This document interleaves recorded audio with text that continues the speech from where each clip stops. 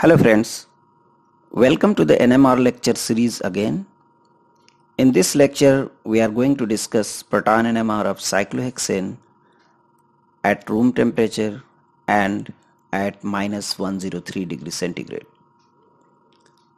From the conformational analysis, we know that the most stable conformation of cyclohexane is chair form that has 6 axial and 6 equatorial protons having different electronic environment.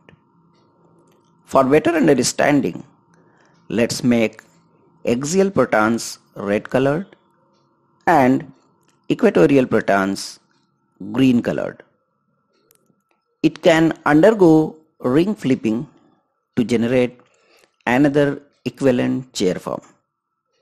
Here we can see that in this form, axial protons are green colored while equatorial protons are red.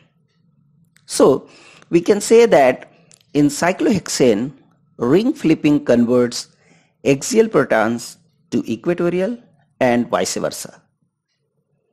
At room temperature, the ring flipping is so fast that NMR is not able to detect axial and equatorial protons separately. Instead, all the protons have the same average electronic environment, and thus only one signal is observed in the proton NMR of cyclohexane at 1.43 ppm. At minus 103 degrees centigrade, the ring flipping is so slow that NMR is able to detect two sets of protons with different electronic environment, 6 axial and 6 equatorial.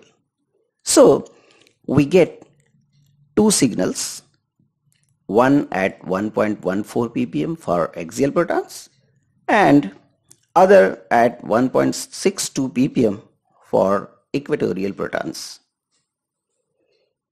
That's all in this video. Please subscribe my channel and press the bell icon if you like this video. Thank you very much.